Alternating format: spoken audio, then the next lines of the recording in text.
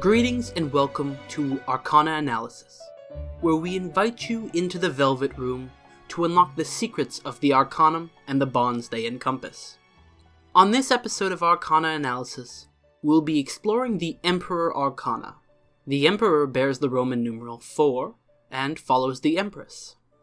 The Emperor is the patriarch of the tarot deck. He is a respected and upstanding individual. As a ruler, he represents the importance of clear thought and logical decision-making. Though the Emperor reminds us to keep a cool, rational mind, make no mistake, he bears great force and power which he can unleash at his discretion. There is an aura of deep, masculine energy in this card. Though it often precedes challenges and difficult decisions, the Emperor reminds us that hard work and dedication can bring us to a happy outcome. In the Persona series, the Emperor represents characters of some authority or renown. They are strong and compassionate, dedicated to their work and passions. Emperors are always male, and tend to be core party members who join the group in early to mid-game.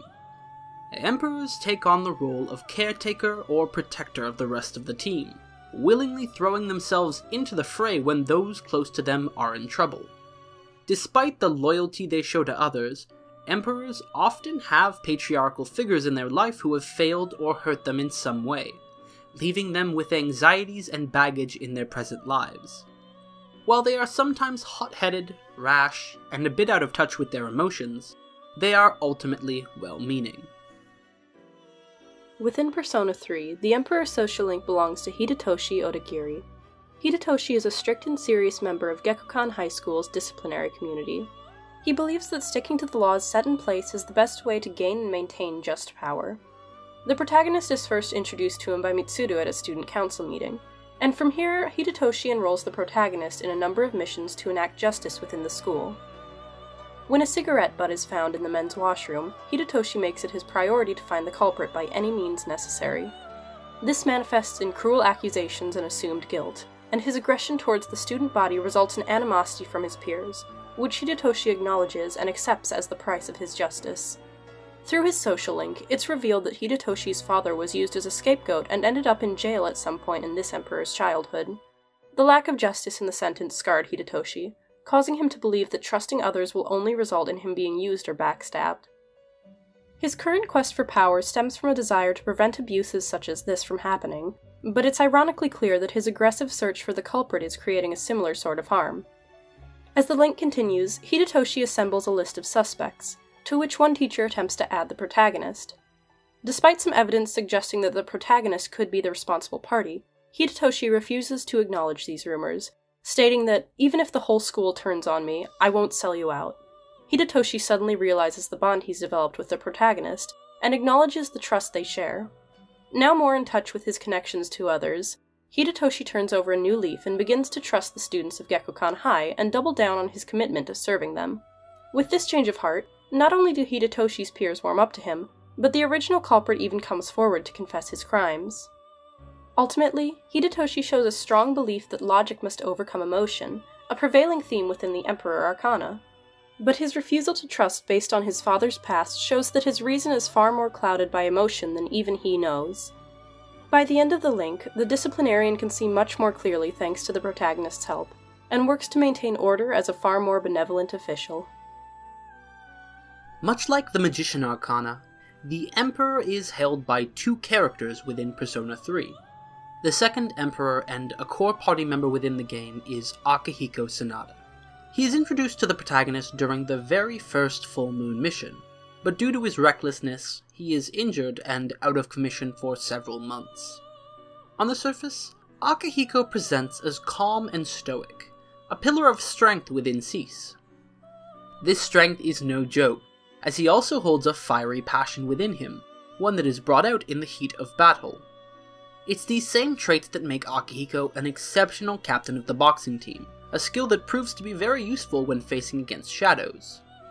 Despite acting cool and collected the majority of the time, Akihiko is shown to be quite kind to his peers.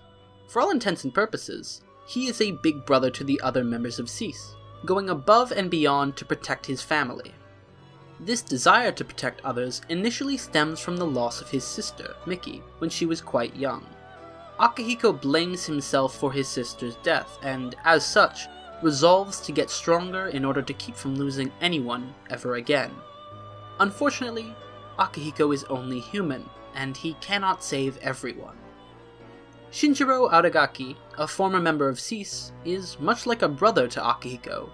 The two were raised in the same orphanage and grew close to one another as a result. Even as Shinji quits SEAS, Akihiko refuses to give up on him, keeping in contact and continually urging him to rejoin the team. When Shinji does inevitably join the party, it's rather short-lived, as he is murdered by Takaya Sakaki only a month after rejoining.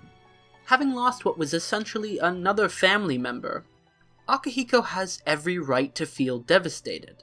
He feels as if he's failed again, and jumps to blame his weakness for the tragedy and further collapse inward.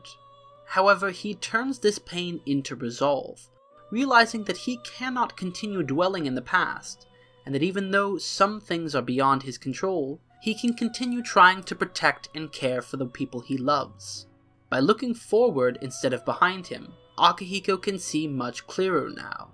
He knows that strength isn't everything, and he needs to pay attention to emotional pain as well, which helps him reach Ken in his time of need.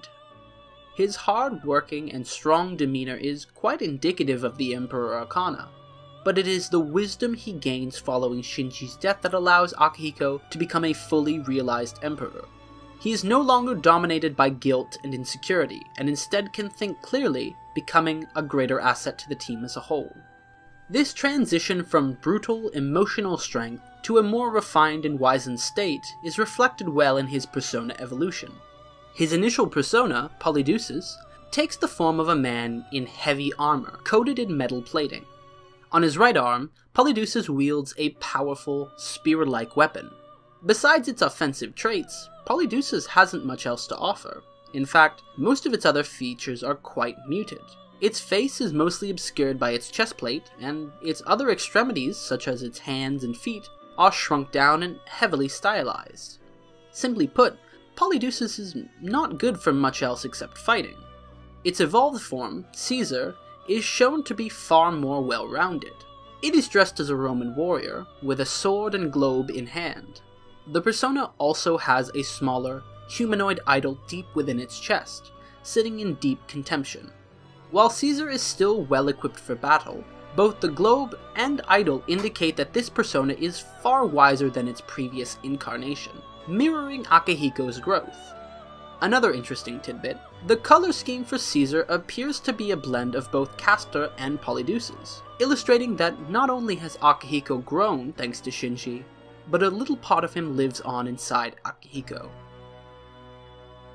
Kanji Tatsumi is a terrifying figure first introduced as the singular bane of a local biker gang. Though only a first year at Yasogami High, he's already earned a dangerous reputation for his berserker-like rage and strength. The protagonist and pals are fearful of him in the beginning, but eventually come to realize that he only looks scary. Under the surface, he's a passionate and caring person who just has a bit of trouble displaying his emotions. Kanji's outer appearance and conduct is a direct result of the way his peers treated him at an early age. The truth is, Kanji has always had a love for cute and stereotypically feminine things. He enjoys knitting and sewing and has a weakness for soft, fluffy animals. When he expressed this to other children, they rejected him. Girls because he was a boy, and boys because he liked girly things. Feeling that he could never be himself, he decided instead to act out a hyper-masculine role. Kanji's anxieties also stem from confusion and fear over his sexuality. He's strongly implied to have an attraction to men. He feels that this further separates him from what he should be as a man. He buries this alongside his confliction until he's forced to face his shadow. After the dust settles, Kanji finds himself wholly accepted by a group of his peers for the first time. He's immediately grateful to them, and quickly becomes an adamant friend to everyone in the investigation team. Kanji makes it his mission to protect his friends and support them in any way he can. He doesn't always know how to articulate this, so though his care often comes across aggressively, his whole heart is still behind it. Through Kanji's social link, the protagonist learns that prior to his father's death, Kanji was told, "If you're a man, you have to become strong." The meaning behind his words troubled Kanji deeply, feeding into his forced adherence to an aggressive gender role. As Kanji grows throughout Persona 4, he comes to understand that the true meaning behind his father's words might not match his initial interpretation.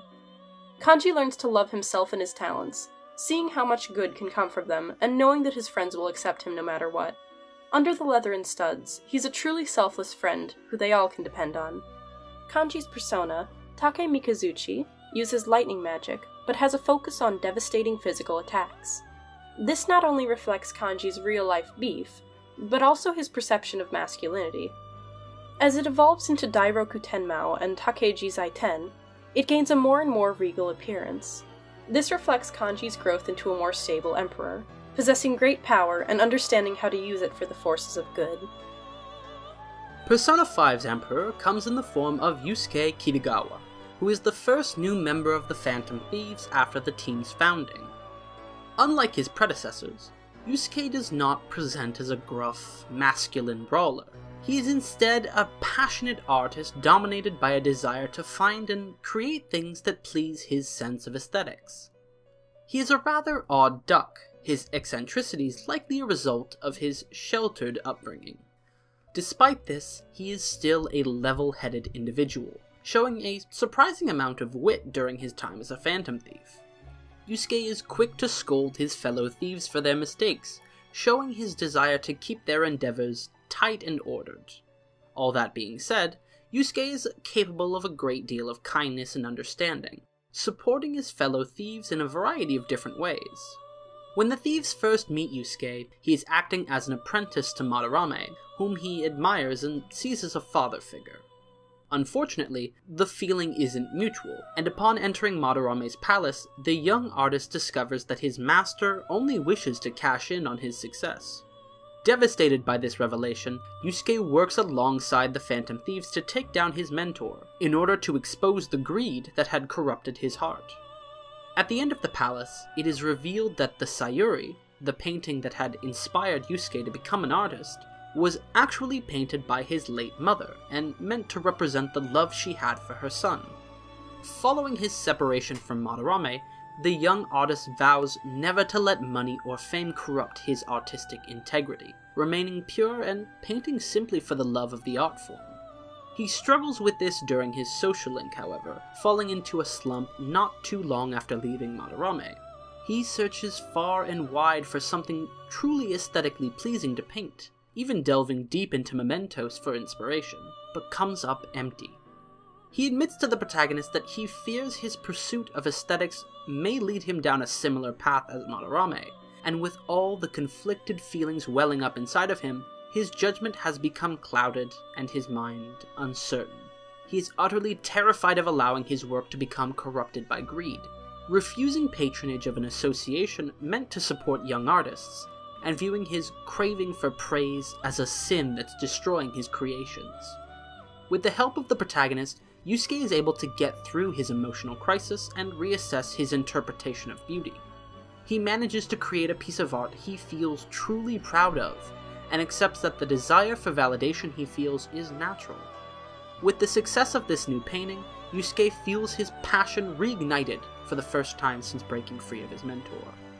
While Yusuke may not share the same overwhelming masculine energy as the other emperors, he is diligent and dedicated in both his art and his work as a Phantom Thief. Such resolve, coupled with his surprising capacity for introspection, makes Yusuke an excellent fit for the Emperor Arcana. Much like Madarame, Yusuke shows a deep appreciation of traditional Japanese art. This is also present in the design of his initial persona, Goemon. While beautiful, the aesthetics present on this persona are clearly heavily inspired by his time with Madarame, and the art style he was trained in. Goemon is clothed in an elegant robe of many different colors and patterns, but this is ultimately a facade, used to appear luxurious and elegant. Yusuke's evolved persona, Kamu Susano, shows a far more genuine beauty. It exposes its body and, in turn, its truth to the world, with his skin being covered in intricate, jagged tattoos. All in all, the raw, intense energy exuded by this persona is reminiscent of Desire and Hope, Yusuke's first successful painting after separating from Madarame. If Goemon is meant to represent his ties to his mentor, Kamu Susano represents Yusuke's true passion for art. It is powerful, burning hot like a raging fire, while still showing an impressive mastery over snow and ice. This intimidating masculine figure is a fitting persona for the Emperor Arcana. That concludes our examination of the Emperor Arcana. Though the members of this Arcana have been shown to be brash, overbearing, and, at times, rather aggressive, they are ultimately sensible individuals with keen minds and full hearts. These strong, masculine figures provide careful insight, while also working hard to uphold the rules and maintain order, making the Emperor a reliable strategist and a formidable foe on the battlefield.